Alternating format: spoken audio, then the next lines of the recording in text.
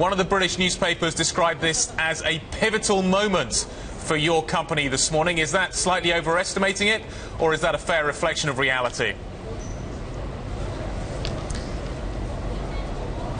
No, I think that's an absolutely fair reflection of reality. If you look at Jaguar Land Rover, today's a really historic day for us.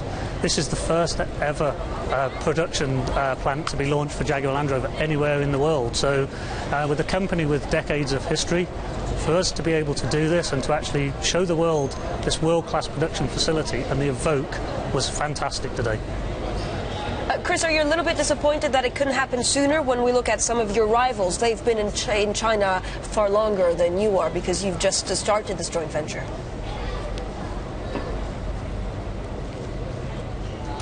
No, we're not disappointed about the timing. We actually only established this joint venture late in 2011. So we've actually launched this joint venture in just under 2 years, which is a fantastic achievement by all of the team.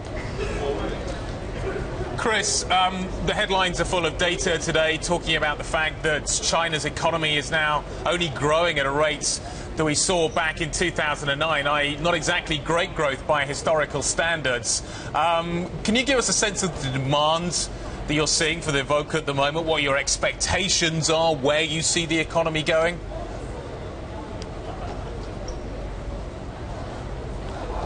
Yeah, so there's lots of, obviously, news stories about the economy in China, but for Jaguar Land Rover, this is a hugely successful market for us, and we're seeing continued growth, and we'll continue to see growth this year. And for the Evoque, it's really been a groundbreaking product for us, and last year sold over 30,000 cars.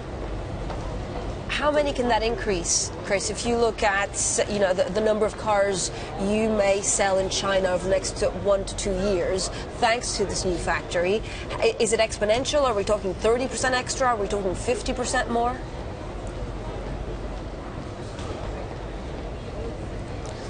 Yeah, we've spoken with everybody here today, and what we're actually focused on is the quality and delivering the world-class quality. We don't want to try and get into a position where we're chasing volume and just trying to chase numbers. So our real focus is to make sure the cars we build here in China are of world-class quality and the customers really aspire to buy the car.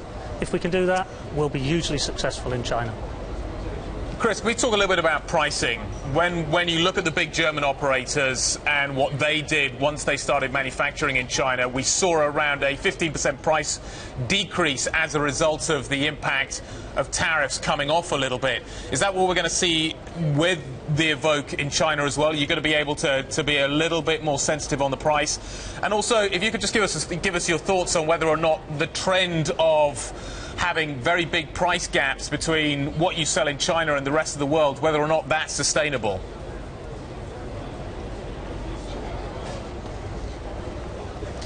Yeah, so today really is about the launch of the facility, not about the launch of the car, although we have shown people the Evoque coming off the production line today. So you're going to have to wait just a little bit longer to understand what we're doing with the pricing of the vehicle, and we will talk about that in the next month or so. With regards Chris, to the difference in vehicle pricing, that's exactly why we're here. Sorry, could you repeat? Sorry, yeah, carry on, Chris. Just in terms of, you were just about to talk about the tariffs, so just give us a sort of sense of the impact that is going to have. Yes. Yeah. So with regard to the tariffs and the cost of the vehicles, that's exactly why we're standing here today launching our first locally produced product. Over time, we will launch more Jaguar Land Rover cars from the joint venture, and we have announced today that by 2016 we will have 3 cars that are being manufactured here in Changshu, 2 Land Rovers and 1 Jaguar. And at the same time, we're building a world-class aluminium body facility so that we can invest and develop cars in new technologies. The future's really exciting for us right now. So, Chris, if we speak to you in 5 to 6 years, how many new factories will you have in China?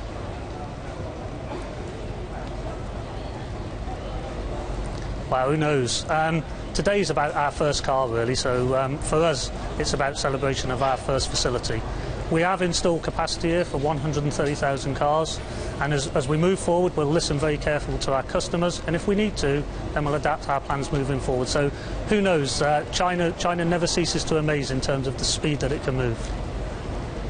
What about Coventry amazing? What about the Black Country and Birmingham, and what happens up in the in the west of the UK as well in terms of how the workers feel there. Is this the thin end of the wedge? I know the unions are broadly on board with this at the moment, but does this any way detract from manufacturing capability in the UK?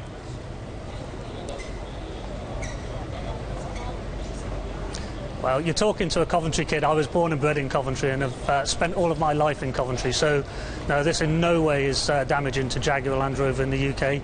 In fact, it's potential growth that we're fulfilling. So the car that we're launching today, the Evoque, is actually launched in Halewood, up in Liverpool.